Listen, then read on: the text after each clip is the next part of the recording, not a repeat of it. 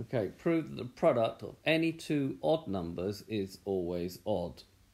Okay, so let's first try some examples. So try any two odd numbers. I'm going to do 3 times 7. That gives me 21. That's odd. Let's try something else. 9 times 17. That gives me 153. That is odd. So it's worked for 2 cases, but we now have to prove it for every case. So if we let one of the integers be 2n plus 1, then we're not looking for the consecutive integers, we're looking for any two odd numbers, so we have to let the other one be 2m plus 1, where m stands for another integer. So this is one integer, this is another integer. So, for example, in the case of 3 and 7, n would be equal to 1, and in the case of this one, n would be equal to m would be equal to 3. Okay, so the product, because it says the product of any two odd numbers, will be 2n plus 1 times 2m plus 1. So we can use a little bit of algebra to expand that.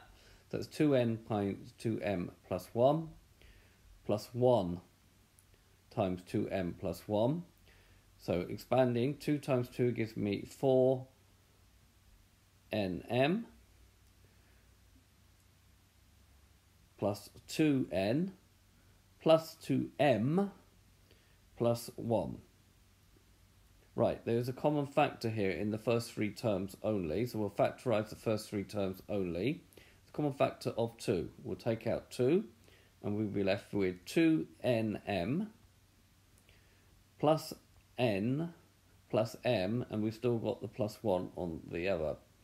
So we've got the sort of format of an odd number here, 2 something plus 1. If this is an integer, there's something here, then we have shown that this is an odd number. So 2mn plus n plus m is actually an integer. If you m and n to begin with were integers, for example, in this case here, n was 2, and then in the case of this one here, m was 3, and therefore if you do that, add those together, we would actually get an integer. So which we can now call this a different value, k. So we'll call that all that k, and therefore this can be written as 2k plus 1, which is the format for an odd number. Okay, so we have now proved that the product of any two odd numbers is always odd.